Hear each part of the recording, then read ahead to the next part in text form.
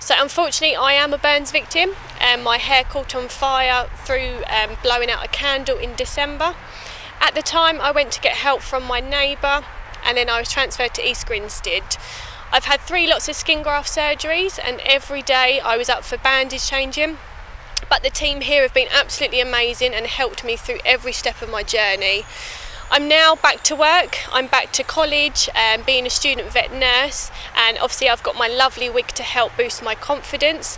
I just want people to be aware that it's okay not to be okay. Although you can see some of my scarring, underneath I have very little hair, but it doesn't define you who you are as a person.